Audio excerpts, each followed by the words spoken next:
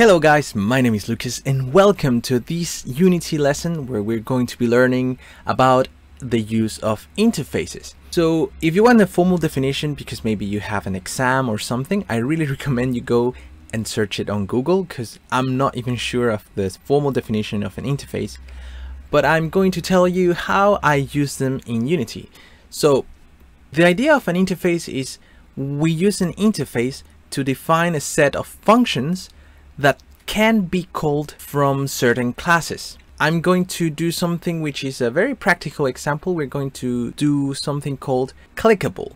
So with this clickable interface, we can tell Unity that certain classes, I don't care if it's a sphere or if it is a cube, if they have the clickable property, that means that I can click on them and then they will have their own behavior.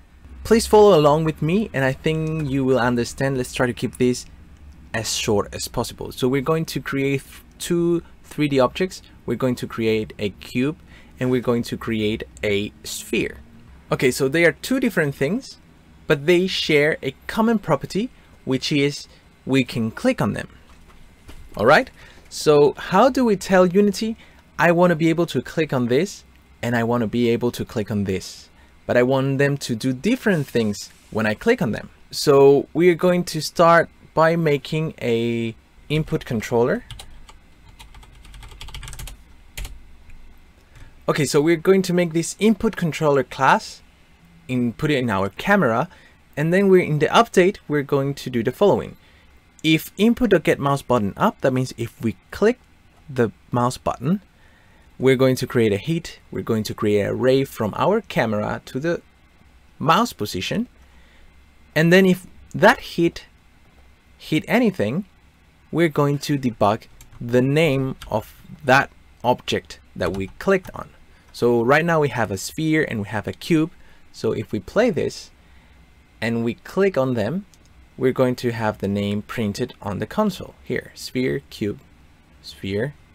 Right now we're doing that, but we want them to have their own behavior when we click on them. So how we do this? Well, let's add two more classes. So to the cube, we're going to add a class called cube. Same for the sphere, but we're going to add a class called sphere. And the last thing we want to do is here in our assets, we're going to create a new C# script called IClickable. Okay, so this is going to be our interface. Okay, let's go and open it up. Right now, IClickable is a class. So what we want to do is remove the mono behavior and we want to change class for interface. So we're going to go ahead and remove all these. We don't need it. A function called onClick. And just like that, we don't give it a body. If we give it a body, the compiler is going to return errors because anything that inherits the IClickable interface must define its own behavior on the onClick function. Now you will see what I mean. So let's go to the cube, and here we have already inherit mono behavior, which is a base class. Now we're going to also inherit an interface called IClickable. So IClickable here is going to tell Unity, okay, you can click on your cube. So you decide how you click on it. I don't know what actually click means.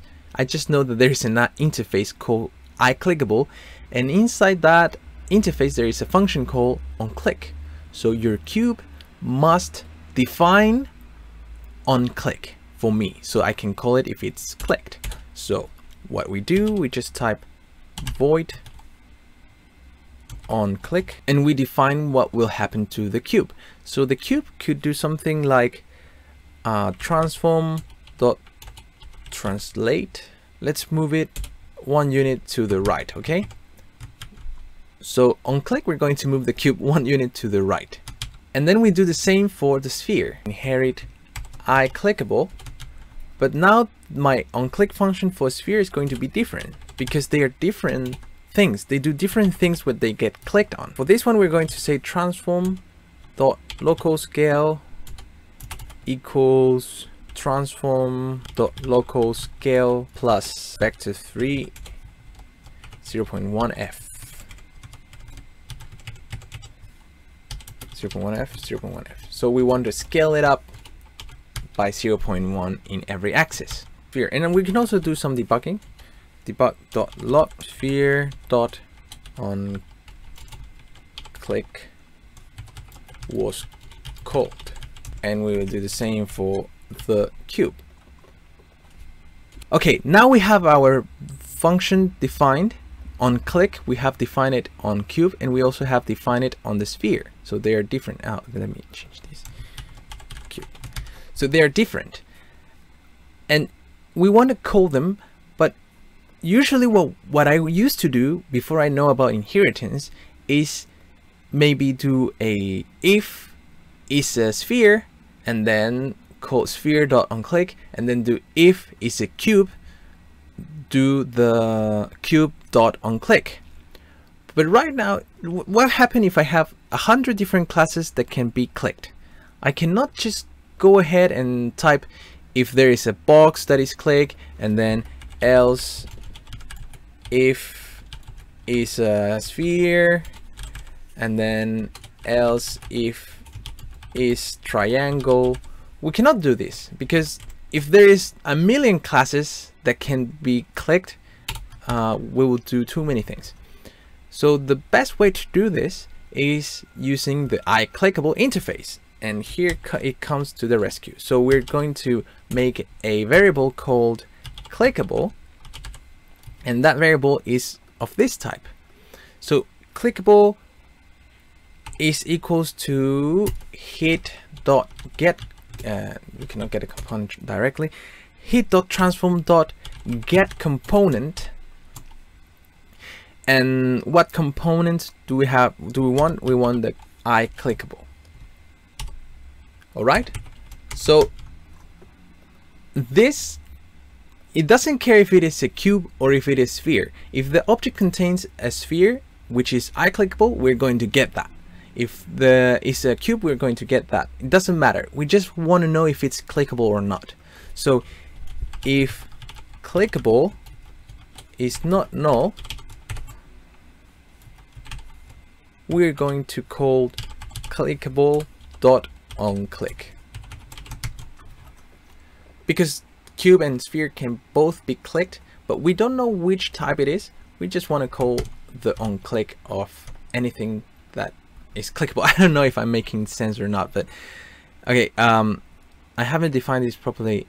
This here should be public, and this here should be public as well. Sorry about that. So now we go ahead and play, and there's no problem now. We click on the sphere, and you see sphere on click was called, and if I keep clicking on it, it's going to go bigger. And if I click on the cube, it's going to go to the right again and again and again. So they do their respective functions, their corresponding functions, and we didn't have to do a switch or an if statement and else if for each case. We just want to know, are they clickable, yes or not? What happens if I want to get the clickable? Maybe I want to know if it is a cube or if it is a transform. What we can do is use something like this. I'm going to just make the example here. So I can ask Unity if clickable is cube, like that. So I can make room for a special case. So cube must say something like debug.log testing the is. Oh, and we cannot do that. So we do escape character. So we can use this word here is to compare, to check if clickable is a cube type. And the other thing we can do is, we know clickables have mono behavior in them. So what we can do is, if clickable is mono behavior, Okay, because maybe we have something that is clickable but it's not a mono behavior. We can do clickable dot transform. Okay, let's say we want to get the transform. We cannot directly get the clickable dot transform because clickable is just an interface. But we can do, since we know that clickable is a mono behavior, we can do clickable as mono behavior.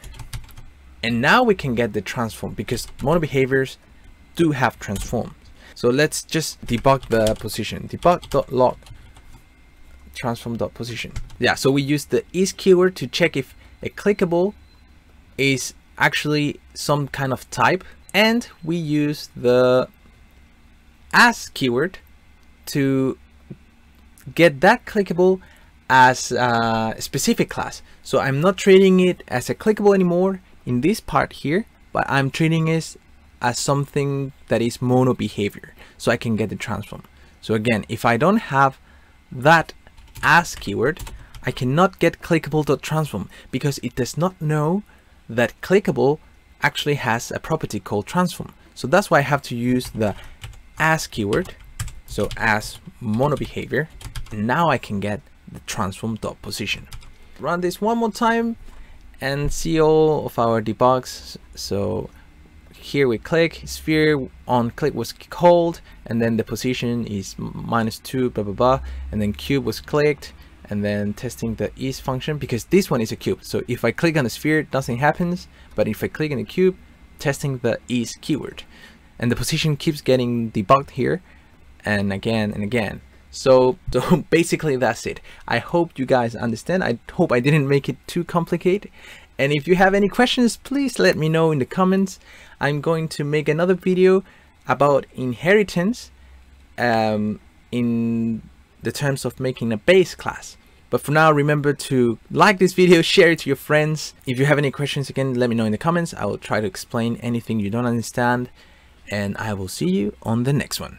Adios.